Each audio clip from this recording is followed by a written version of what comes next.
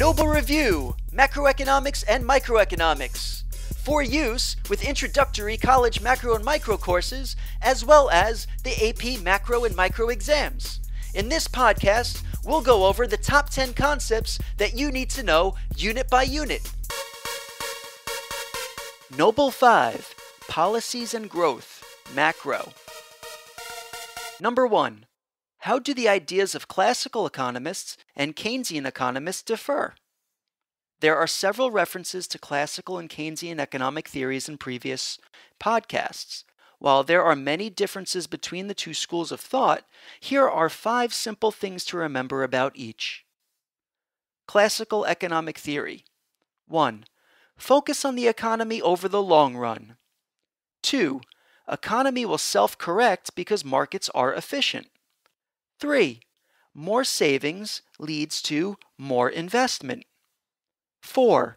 Wages and prices are flexible. 5. No need for active government involvement.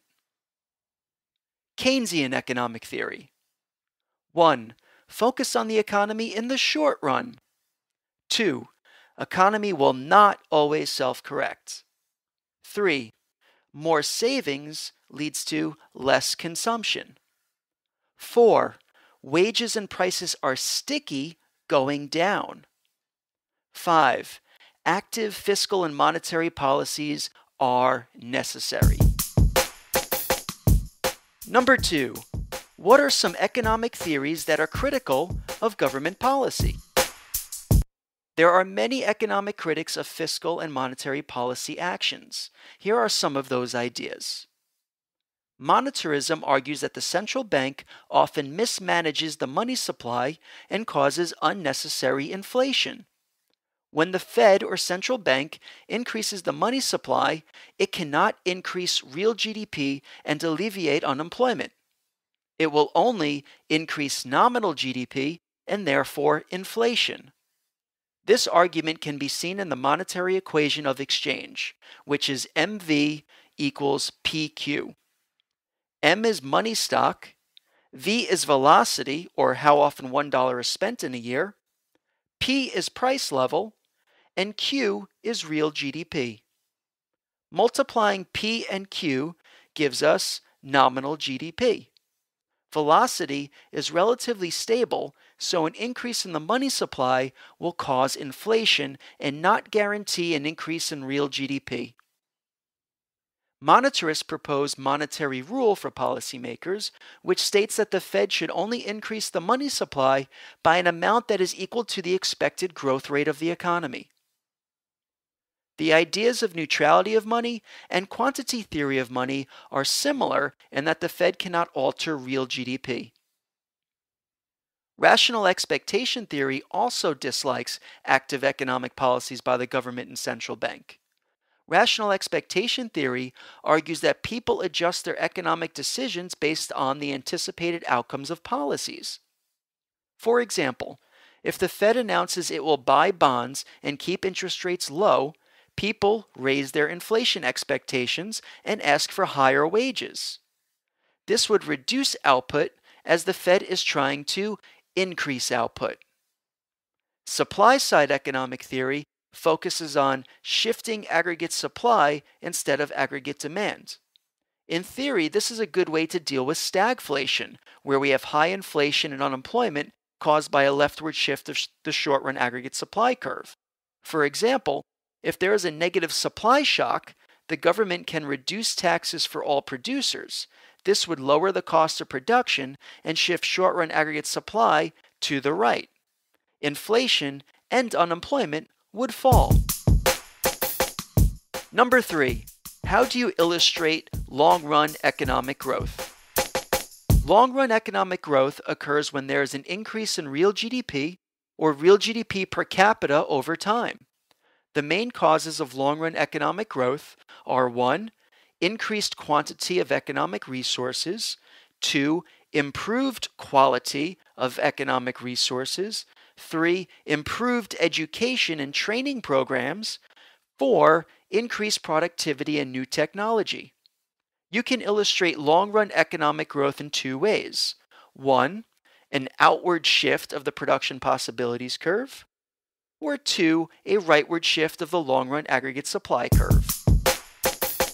Number 4, what is the relationship between real interest rates and long-run economic growth? There is an inverse relationship between real interest rates and long-run economic growth. When real interest rates rise, investment spending falls. Businesses have less incentive to invest in research and development projects, which could lead to technological breakthroughs in production. Businesses are also less likely to replace depreciated capital goods. The growth of capital stock or all of a nation's capital goods will decrease and the long-run growth rate will fall. When real interest rates are low, businesses are more likely to increase investment spending and develop new technology. This will increase the formation of capital stock and the growth rate of the economy. Number 5. What is the crowding out effect of expansionary fiscal policy? The crowding out effect is an unintended consequence of expansionary fiscal policy. When the government increases spending, it borrows from the loanable funds market. The government finances the increased spending by issuing new bonds. This causes real interest rates to rise. The increase in interest rates causes households and businesses to cut back on spending. This means that consumption and gross investment are crowded out by the expansionary fiscal policy that caused real interest rates to rise. The loanable funds market illustrates the equilibrium real interest rate resulting from the supply, representing the lenders, and demand, representing the borrowers, of loanable funds. When the government borrows, the demand for loanable funds will increase.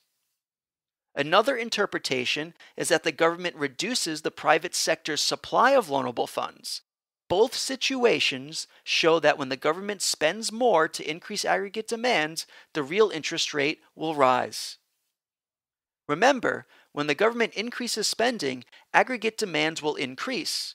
However, the increase in aggregate demand may not reach its true potential because of the increased interest rate caused by the government's borrowing, or a greater budget deficit.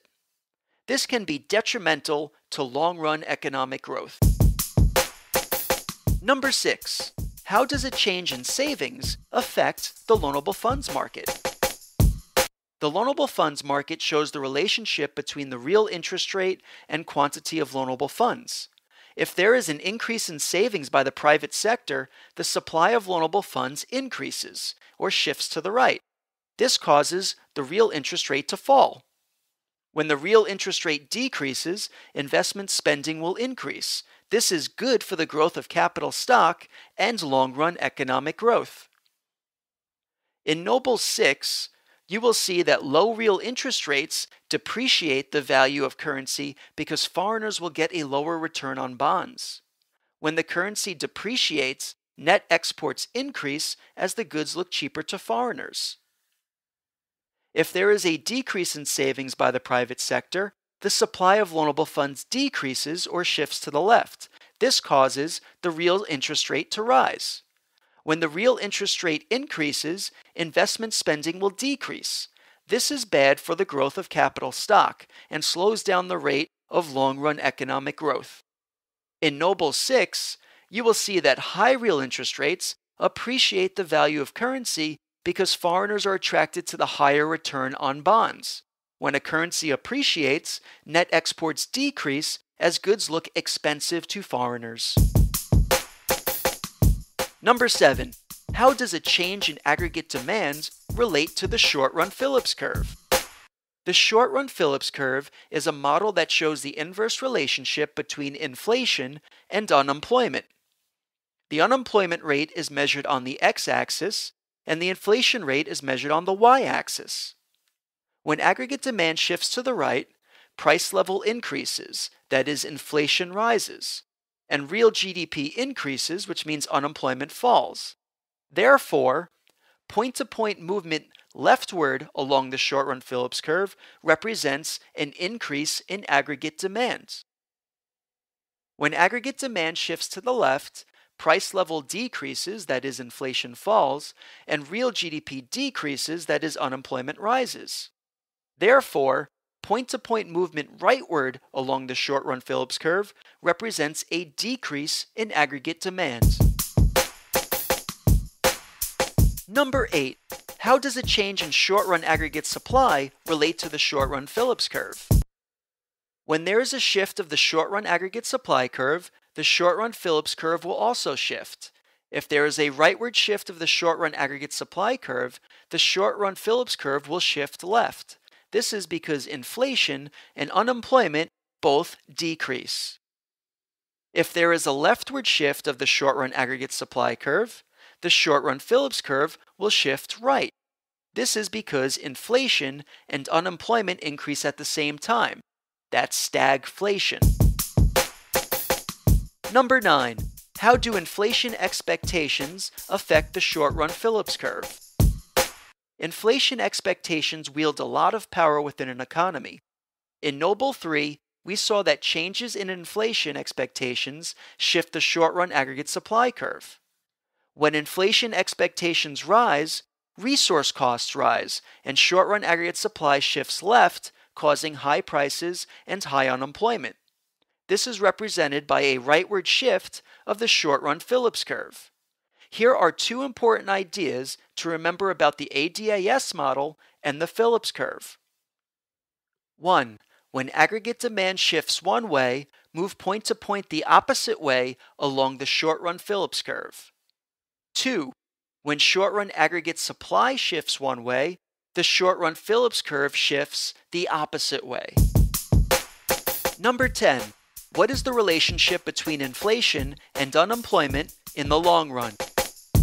In the long run, there is no trade-off between inflation and unemployment. The economy will always return to full employment, which is represented by the long-run Phillips curve. It is a vertical line at the economy's natural rate of unemployment.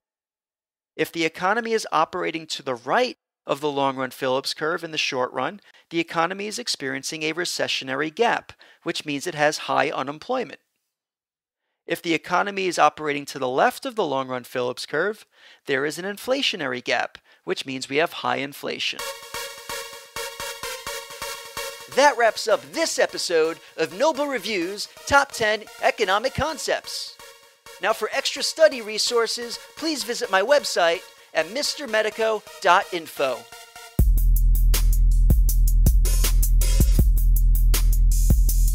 Thanks for choosing to learn with the Noble Review.